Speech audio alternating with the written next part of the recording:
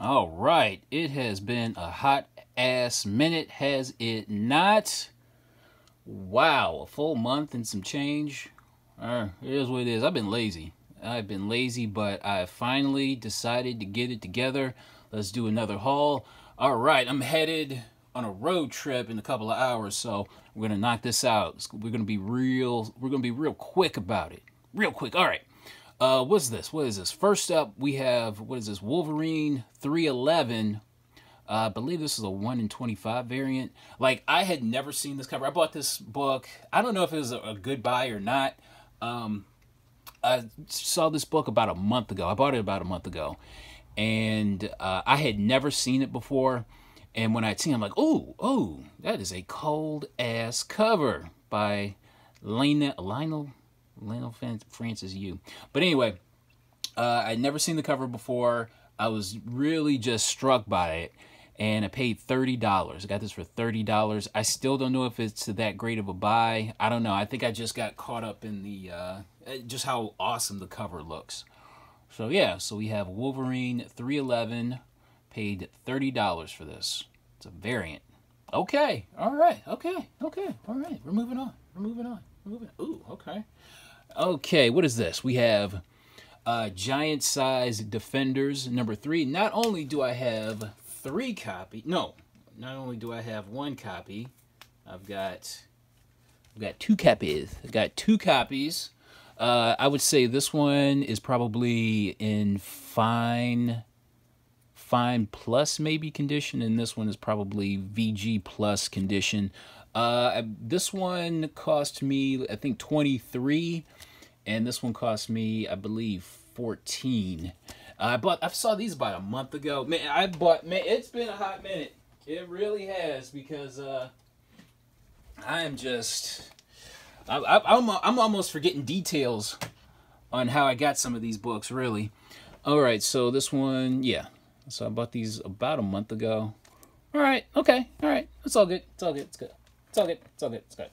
All right, now what is this? With Batman Beyond Unlimited number 13.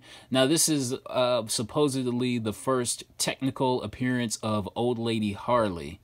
So Batman Beyond Unlimited number 13, not to be confused with Batman Beyond Universe, Batman Beyond Unlimited. I mean, I paid around cover price, probably even less than cover price for this. And I don't know, for a while, about a month ago, this book was going for like, I don't know, like 15 to 20. I don't know if it's going for that much right now, because I really haven't been paying attention to the prices all like that. But I don't know. I guess it was still a good buy, you know, at cover price. All right. Also from this same store that I picked up, okay, let's see, I picked up this and these all from the same store. And a couple of weeks later, I go back and look through their back issues and come across this. We have Black Hawk 117, the first Mr. Freeze prototype. Hold on, I gotta turn the air conditioning off. Okay. I've been after this book for at least a couple of years. Every copy that I've come across has always been in just slightly off condition for the price. You know what I mean? Either like a staple is popped, or, you know, centerfold detached, or just something is always off to where I just can't buy it. But this one was perfect, and the price tag on it was $30. And I'm just thinking, you know what? That is an awesome price for this. And I would say this book is probably in VG plus condition. This book is really, really nice, especially for the price. And then when I take it to the counter, they ring it up at $15. I'm like, what? And I'm just like, okay, I'm not saying anything. I'm just gonna take it. I'm gonna pay my $15 and get the hell out of here. And then afterwards, I'm on their Facebook page. I'm on this store's Facebook page, and it turns out that they had like a secret half off sale or something like that. So I'm just like, oh, I thought I was being slick. But I probably, if I had known that, I definitely would have bought some more stuff. Definitely. But yeah, this was a really good buy. I paid $15 for this. Hell yeah. I have so been after this book. All right. We're moving on. We're moving on. All right. What is this? Okay. Now, a dealer friend of mine, he got in like this really just massive collection of like 90s and 2000s books. And he wanted me to kind of help him because he really didn't know too much about, you know, like moderns. So I just kind of helped him out. And he paid me with comics. He offered me a lot more. He offered to give me a lot more, but I'm just like, you know what? Let me cut down on the clutter. I just want to take what I really, really want. And let's start things off with Secret Wars number 14, number 114. This is the first appearance of like a new generation here. It's like it's like the first appearance of a lot of characters, like next generation characters. I forget who specifically, but I remember for a time, I'd say like maybe a couple of months ago, this book was really, really hot. Is it still hot now? I don't know, but this is a book that I was definitely after. So we have Secret Wars 114. Found myself another copy of Fantastic Four number 348. This is a really cool cover. This is the second print gold cover. You really don't see this that much, and this book is in really, really nice condition. I'm looking at this spine, and this spine is gorgeous. It is like one of the most flawless looking spines I've ever seen. But yeah, definitely been after that. A second copy of that anyway. What is this? Peter Parker, Spectacular Spider-Man, number 27. This is a second print variant. I really don't know what this book really goes for, but it was interesting enough. I figured I'd pick it up. And we have Brightest Day, number 14. What do I want to say about this? This book is really tough to find. I'm not going to say this book is expensive at all, but it's just tough to find. I think just because the cool Batman cover. I honestly have to think because the variant for this book doesn't go for anything, and it's like readily available. You can find it anywhere. So I have to imagine it's because of this Batman cover here. And he did give me some more books, but these are the highlights. These are definitely the highlights. All right, we're moving along. We are moving along. Yeah. All right. Now, I went to the comic book store last week. And I came across some comics. Let me show you. All right, so we have... what is this? We have Batman Beyond Universe, number 13. Not to be confused with Batman Beyond Unlimited. So this is, the significance of this is we have the first appearance of Phantasm in the regular DC universe. What else did I want to say about this? I picked this up for a little bit over cover price. I'm surprised it was still there because this book is definitely hot from the last time I checked, like a $20-something book. It was news broke that Phantasm is actually going to be in continuity, like present day continuity in the Batman world. So like anything Phantasm got really hot. So Batman Beyond Universe number 13, first appearance of Phantasm in DC continuity. All right. Yeah, gotcha. All right. Oh, check this out. Look at this.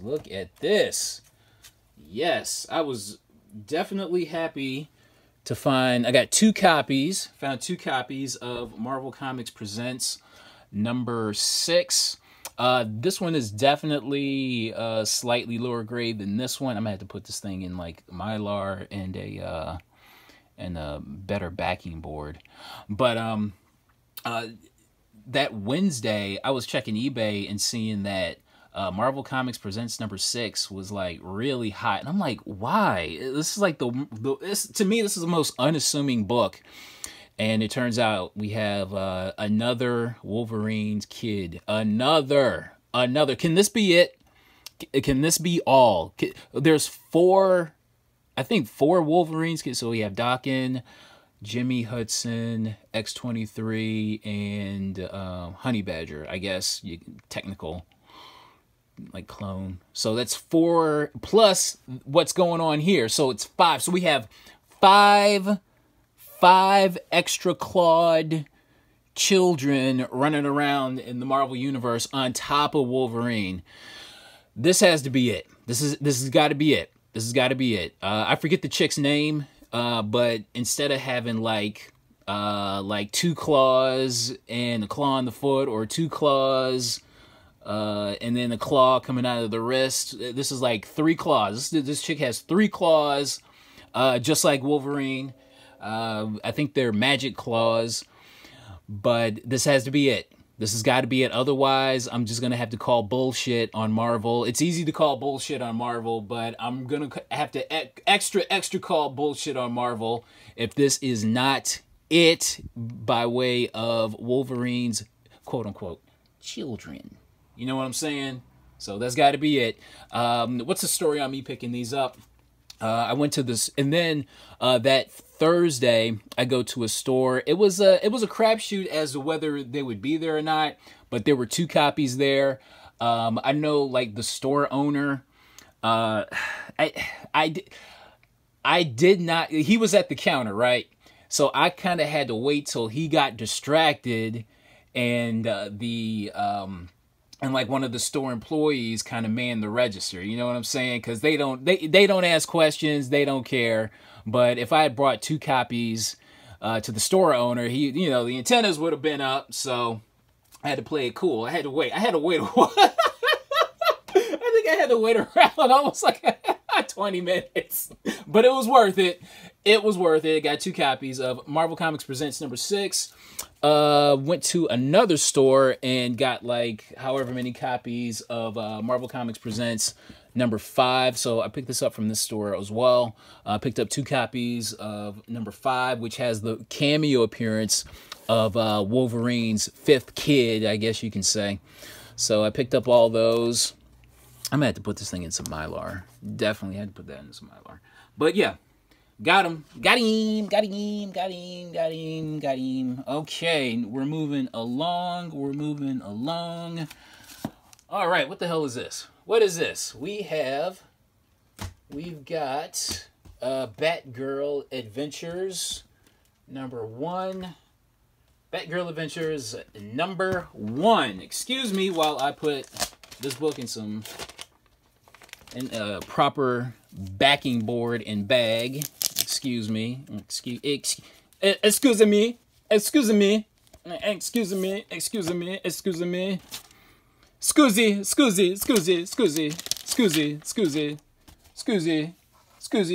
All right, let's put this thing. Let's try to preserve you for as long as possible. You know what I'm saying? Man, this book has become really expensive because, like, the day that I bought it, it was like a $20 book, and I'm like, oh, it's gonna go down. It's probably gonna go down. Nope, absolutely not. What is this? Batgirl Adventures number 1. Paid $12 for it. Okay, it's all good. Paid $12 for that. All right. Now this is from a couple of weeks ago. Went to a convention. I guess the rest of these books are convention books. Now keep in mind that the night before this show, I had my buddy's wedding, and I got really drunk, and I was really hungover. Like, this is the worst I felt in a very, very long time. And I'm talking a really long time. So keep that in mind. I had a hangover when I went to this show. All right. What did I find? Check this out. I found a copy of The Century number 1. Got that for $3. Got that for $3. Can you believe that? They're still selling copies of The Century number 1 for cover price. All right. Okay, got that for $3. What is this? So we have Booster Gold number 1. Found 2 copies of that. And check this out. Newsstands.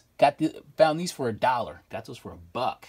I'm looking at, okay, now the thing about these, I think the next 1, 2, 3, 4, 5, 6, 7, probably I would say the next 7 books here. Like this dealer, like his stuff is just so overpriced. Like the stuff on his wall and his other like back issue bins, that like finding these books here in the dollar bin was really surprising. Like I was really, really surprised by this. What is this? What is this? Static. We have Static number, what number is this? Static number 31, and it's a newsstand copy. Wonder Woman number 53. Cool Adam Hughes cover, and it's a newsstand copy. A lot of these are newsstands. Justice League of America number 34, Adam Hughes cover. That was $1. What is this? Masters of the Universe number 1 from DC. That was $1. 2 copies of Dark Hawk. Ooh, the glare. Ooh, excuse me. Excuse me. Excuse me. All right, Dark Hawk number 1. Those were $1. And I came across some Archies. So we have Betty and Veronica number 319. Nothing special about that. I don't know. Don't know why I bought it. It was just $1. I know why. I know why. Just because you have Betty and Veronica in swimsuits. That's literally the only reason. Literally, like up here at the corner. That's literally the only reason. Okay, so we have Betty and Veronica number 347. Found this for $1. Now, there's a store that I go to, like one of my regular stores, and they have this book in the case, and they have like, I think, $25 on it. And if you look it up on eBay, the book doesn't go for anything. You know what I mean? So, but I figure it's the final issue of Betty and Veronica, and I don't know. I picked it up. We have Betty and Veronica number... All new Betty and Veronica number 5. That was $1. I don't know why I bought that. I don't know. And we have Betty and... There's a lot of Archies. Betty and Me number 55. Where, I don't know. Just unintentionally dirty cover, I guess. And what is this? Cheryl Blossom number 1. Okay. All right. Okay. All right. What is this? Okay, so all of that was pretty much, all that was $1. All of that was $1. And here we go. We're moving along. We are moving along. Found my 3rd copy of Thor number 337. I paid $30 for this. And what was weird? Now, this was up on this guy's wall. And there was a dude there before me. And like the sticker clearly said $30, right? I mean, this book is probably in very fine, definitely not near mint. It's not in, is it white supremacist worthy? As many of you know, I am a comic book white supremacist. Is this book white supremacist worthy? But what did I want to say? Clearly said $30 on the tag. And what's weird, the guy buys a copy of Thor 390 for $40. He bought a copy of Thor 390 for $40. This book is dropping like a rock, and he paid, and this was like, I don't know, probably a couple of weeks ago. He paid $40, pass this up, paid $40 for a copy of Thor 390. Okay, whatever. So I paid $30 for this. It's in very fine condition. I have two other copies. I would say one is maybe a 9.6 on a really, if I'm really lucky, one is maybe a 9.6, and I have another one that might be a 9.4. Might be a 9.4. Maybe. So I don't know. It's cool to have a 3rd copy of something like this. This book is getting like hotter and hotter. So Thor 337, also from this guy. Black Panther #2 for $5. Yeah, definitely couldn't beat that price. So yeah, got this and this. All right, so first appearance of Shuri. I don't know what it is about this book. I'm so like just attracted to it. I hate this cover so much, but it's the first appearance of Harry Osborn, first appearance of Gwen Stacy. Severely, severely, severely undervalued book. What did I want to say? What more did I want to say about this? So I picked up this and Supernatural Thrillers #5. I would say this book is probably in fine plus condition, maybe very fine minus. I don't know. I think I paid $110 for the set. I believe I paid $110 for this set. Oh man, I don't know what it is. Amazing Spider-Man 31. All right, and I guess we're gonna round things out. We're under 25 minutes so far. So these next books here I picked up for 50 cents a piece. So we have Heroes for Hire #13, nice modern bondage cover. Ultimates #1 from 2015, written by Al Patrick Ewing. Ultimates, Al Patrick Ewing, #2. Edge of Spider-Verse, Edge of Spider-Verse. There we go. All right, so that's my haul. I'm sticking to it. I know it's been a hot minute, like I've said, but I still have some more books coming. Like I said, I'm headed on a road trip, so yeah, pray for me that I can find some more comics, because I love finding more comics, more and more and more and more and more. All right. That's my haul. Thank you guys for watching, and I'll see you next time. All right, bye.